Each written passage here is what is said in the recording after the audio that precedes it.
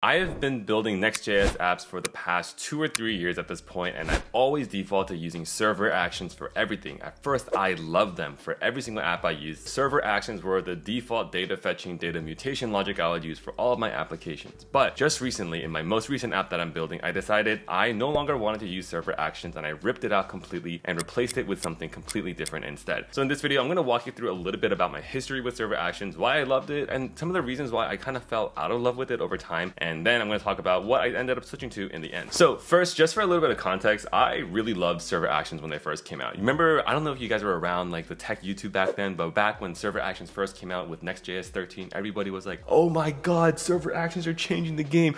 Server components, React server components, so amazing. And at first, I really loved that as well. I was able to do all of my data fetching, didn't have to write a single API endpoint. That was honestly the biggest thing that was the biggest appeal for me. Never having to write another API endpoint again. Handle everything via data fetching on the server or creating a server action to do any client-side mutations as well. And you can write it all out, no API endpoint necessary. So beautiful, incredible developer experience in theory. And while I was a really big champion for server actions myself in the early apps that I built, I've begun to fall out of love with server actions for a couple of reasons. I'm also going to preface this video saying I'm sure 100% this is a skill issue. I will fully acknowledge I'm not the best developer out there. I'm not a NextJS expert. I'm not a server action expert. I'm not a coding expert by any means. I'm just a guy that loves to build apps, and I'm all about building apps quickly and launching them as soon as possible and trying to turn them into a money-making business. That's what I'm doing this for. I'm definitely much more of a product engineer than a very deep technical engineer. So yes, this is a skill issue problem. I'm going to own up to that right now. But I also think that this is a very telling thing as well, because while I'm definitely not a god tier crazy cracked engineer, I'm definitely not a bad engineer either. I know my way around code bases. I can code pretty well. And I think that a lot of the issues that I ran into with NextJS and server actions is something that can theoretically be fixed through a lot of different optimizations here and there. But because it wasn't the default behavior of the framework, this is where the shortcomings fell short for me. And I'm sure if I run into these issues, then a lot of other developers are going to run into these issues as well. So my first biggest issue with server actions is the fact that they're not great if you're building a multi-app experience. If you're building just a singular siloed Next.js application, amazing. It is so inconvenient to do this because you never have to write an API endpoint. But I think over the years, as I've built more and more apps, I found myself actually creating initially a Next.js application, but sometimes I would create a second website, like a dedicated admin page to manage certain parts of my app separately on a separate web application. And in that case, it becomes a little bit more cumbersome to share that API endpoint logic. Or another example where I would need to have shared logic between Next.js application and something else is if I were to build a mobile app companion for a web app that I would build. And in this scenario, I would have to do either two things. Number one is to refactor my Next.js application to handle all the data fetching and data mutation on the client side via an API endpoint that I create instead, so I can just share that logic with this mobile app companion that I built. Or I would keep the Next.js component as is and then just create a separate dedicated API endpoint that had duplicate logic that the Next.js endpoint had, so that I can link my mobile application into this API endpoint. So it just felt a little redundant at times. So more and more I found myself being like, well, I seem to be falling into a trend, maybe because I built a lot of consumer apps in the past, where I would build a lot of apps that were never strictly just Next.js, and as a result, I would always have to just end up creating an API endpoint to share that endpoint with another application that was trying to hit it. So that became a little bit annoying. Now, another annoying thing with server actions, it just felt like there were a lot of like, oh, if you know, you know. It's like a lot of gotchas that you had to learn through building a lot of apps to get the ideal experience. A really great example of this is the redirect function within Next.js. The redirect function does exactly what you think it'll do. You call the redirect function, you pass in a URL, and it'll redirect you to that URL. And you would typically call this on like a mutation within a server action if you are, trying to create a new entity, and then after you successfully create a new entity, it'll then redirect you to that page. So just to give you a more concrete example of this kind of issue that I ran into with Next.js and wanting to create shared logic between an admin app and the actual consumer application as well, I'm going to show you a real example of this issue with this app that I'm building right now. It's called Yorby, and it is a social media marketing tool. It's a social media marketing tool that covers two main scenarios. Number one is helping you hire creators, which we do as a service for you. We reach out to creators one-on-one and find the best creator matches for you, and you only have to pay if we successfully hire a creator for you. And then the second big feature that we have is this viral content database. Essentially, we rot our brains on social media, and we have a gigantic repository of viral pieces of marketing content specifically that are going viral on social media, so that you can get marketing inspiration to figure out and learn how to market your product on social media. So I have my actual consumer application right here. So this is like the free tier. You see these examples of a viral content database. And then within the admin portal, you can see we have our admin portal of our entire viral content database, just so that we can modify things here and there, change the niche, change the format, change the account type, the brand, yada, yada, yada, whatever you want, add new content into the database. Now, this is a prime example of the exact same logic of fetching the various viral content entries in two different applications. And originally, when I was building out this consumer side portal for it first, I built it out with a server action to do all the data fetching, and it was kind of annoying. And originally, when I built out this feature, I built it out on the actual consumer application first, and I handled all the data fetching via just a React server component to fetch all the data right then and there, do all the data querying directly in that server component. But then the time came around for me to create this admin portal, and I was like, okay, this is kind of annoying. I don't want to duplicate code. So then as part of this whole migration process, I had to have duplicate code across both my admin portal as well as my consumer app portal. So that was a little annoying just to have duplicate code logic, like the exact data fetching code logic across these two applications, even though they were exactly the same. Another thing that I didn't feel like was a great developer experience was the usage of revalidate path within Next.js. Essentially, revalidate path does exactly what you think it does. It revalidates a path so that it fetches a brand new set of data. So kind of going back to that viral content database example, some common usage for revalidate path would be when I add a new piece of content, I then want to call revalidate path to refetch the entire list of viral content so that the new content entry comes up to the very top. Now this works, don't get me wrong, but sometimes this felt really sluggish because on a page, let's say you have a ton of data you're fetching from the server side, when you call revalidate path, you're fetching all of the data on that entire page. So that's a lot of data you might unnecessarily be refetching. Now, I understand that there is the concept of caching via tags and revalidating tags directly within Next.js to do more granular path and data revalidation. But once again, this just didn't feel like the default behavior. This felt like oh, you got to dive a little bit deeper into the documentation to learn that this exists, and then you can do the caching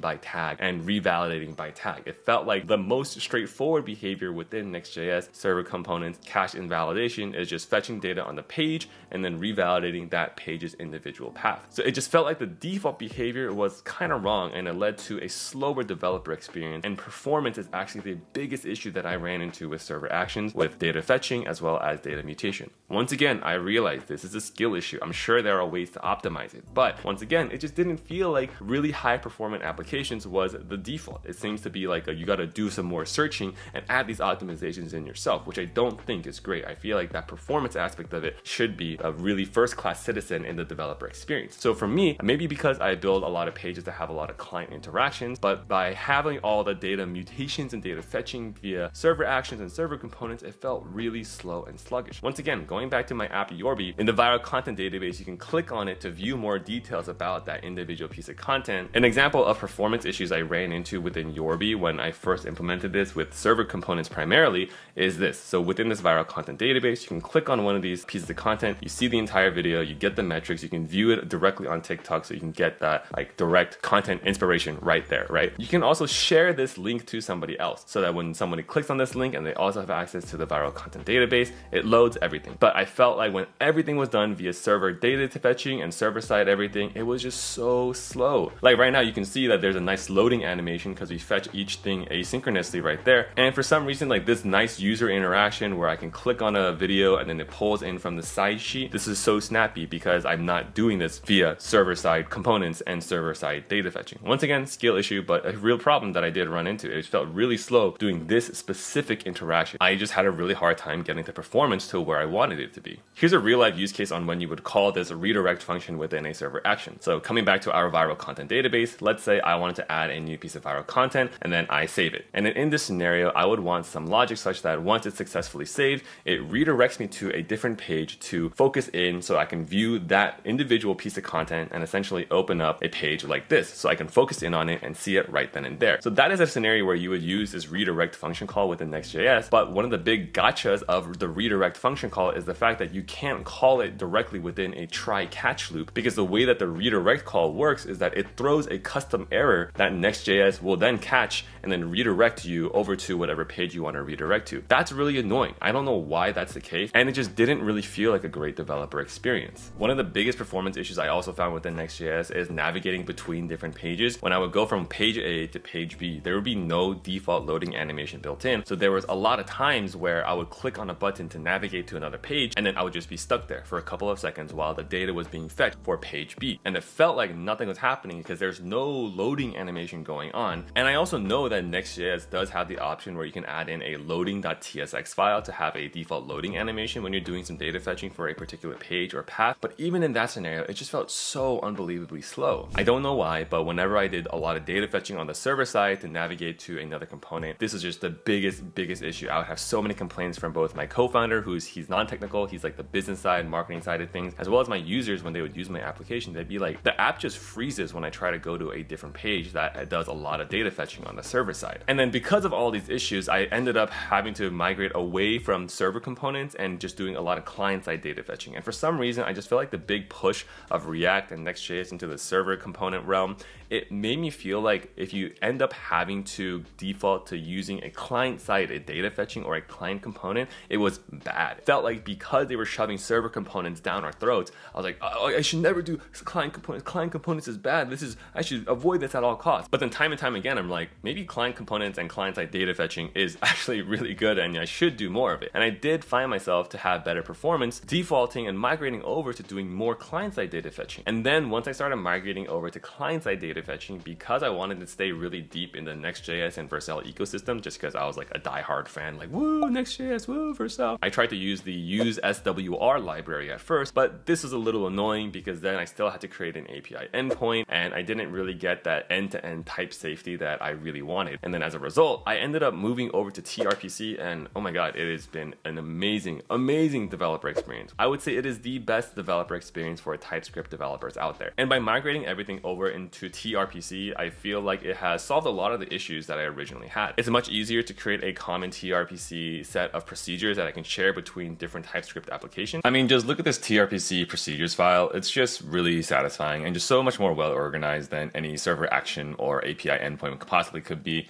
I just have this viral content router, which is just like the home router that contains all the logic and all the procedures related to anything about this viral content database that I'm building out. You just define the name of what your procedure is, and then you add the input structure, and you have the entire logic planned out inside of it. And then you just rinse and repeat this just for every single new procedure that you want. And then you also have the ability to create these middleware procedures. For example, this admin procedure right here, there's middleware checking involved to make sure that the user can only execute this mutation if we validate that they are an admin user. So convenient, so beautiful, love TRPC, great developer experience. Also, I've gotten a lot of questions in the comments about what tool I'm using right here that has my code showing right here, as well as this chat panel that I use for some agentic coding. And this app is called Warp. They originally launched back in 2021 as a new terminal, but now they've actually leaned in super heavily into becoming an agentic developer experience, where instead of a traditional IDE where the code is the main star of the show, this time the agentic conversation is the main focus. I use them pretty regularly as part of my agentic coding workflow because they have a lot of great features. They also have really nice, like lightweight built-in file viewing experience, file editing experience that you see right here. They launched a brand new planning feature where when you activate this plan mode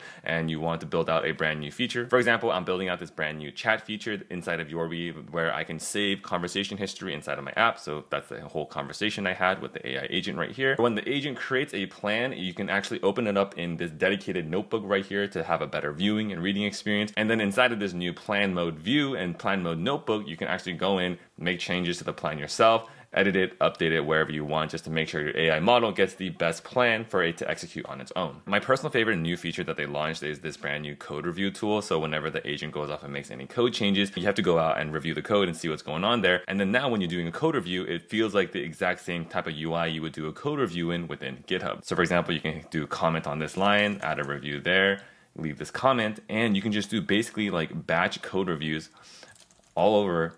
Leave all these little comments like a typical GitHub code review, and then just press send to agent, and then the agent will then batch process all these code review changes for you. This just makes so much sense. I can't believe that this wasn't a thing before. This is so good. I've been using Warp since 2021, so I'm a big fan of the product, and that's why I'm really happy to say that Warp is the sponsor of today's video. And Warp is free to try. You can check it out at the link in the description. And once again, thanks again to the Warp team for sponsoring this section of this video. That's also a good problem. Because all the data fetching is happening on the client, it feels a lot more performant compared to the server-side data fetching and server-side mutations. Another good good problem solved. The developer experience has been phenomenal because I get end-to-end type safety whenever I change the output of a particular TRPC procedure. Immediately, TypeScript goes crazy, being like, you need to fix this, like this is broken, that's broken, you need to fix this immediately. I'm a really big fan of TRPC, and also I want to note that this is not just isolated experience that I ran into as well with server actions and server components. I actually have a friend of mine, he's building his own startup as well. He too started off by creating everything with NextJS and server actions and server components, but he ran into the same major performance issues that I did, but instead of going down the TRPC route, he went down the GraphQL route instead, which I think both GraphQL and TRPC are very similar, but I think TRPC is a little bit more lightweight. It has a lot less code gen compared to the GraphQL generating new schemas, but either way, we are both significantly happier migrating away from server actions and server components into just going deep into the GraphQL and the TRPC route. And if I were to do things all over again, like if I were to rebuild a brand new application, I would honestly look into the TanStack Start framework. If you're not familiar with what TanStack is, essentially I personally got introduced to it through TypeScript, because through TypeScript, if you go and try to implement it into your application, they have their currently recommended implementation strategy is by using the TanStack React query. It is essentially a querying framework that is very great for handling a lot of data invalidation, data mutation work, and TRPC is built on top of it. And then I'm having such a great developer experience with the TanStack TRPC implementation, and then I started poking around a little bit more into the TanStack Start implementation and the framework as well, and it looks pretty sick. And it does have server-side components help as well, but it also has a really great client-side data fetching experience as well. So honestly, if I were to redo this whole app building process again, the next framework I would want to play around with, honestly, it might be TanStack Start. But it's still really early. I don't know how production ready it is yet. I think it's in the early stages of development, getting close to that GA launch. So maybe I wouldn't go into the whole TanStack Start realm. But either way, if I go build out another application again with Next.js, which I still do like as a framework, I would definitely avoid the whole server component, server-side data fetching stuff. And instead, I'd probably default into using TRPC for everything, because I think the TRPC developer experience has been incredibly great. I've really, really loved it. Highly recommend it. I know Theo.gg on YouTube, he's been a big proponent of it. I too am a big proponent of it as well. So definitely check it out. I think it's pretty great. That's all I had for today's video. And as a reward for watching all the way to the end, I know I showcased a lot of the tool Yorby that I'm building, like the social media marketing tool. And if you are interested in checking it out, I'll include a coupon code right here that you can use to get a little bit of a discount on your first purchase to Yorby if you want to get some social media marketing inspiration for your business that you're trying to market on social media. Anyways, thanks so much for watching this video. Hope you liked it. Leave any questions or comments in the comment section down below. I'll try my best to answer every single one of them. Thanks so much for watching, and I'll see you in the next one. Peace.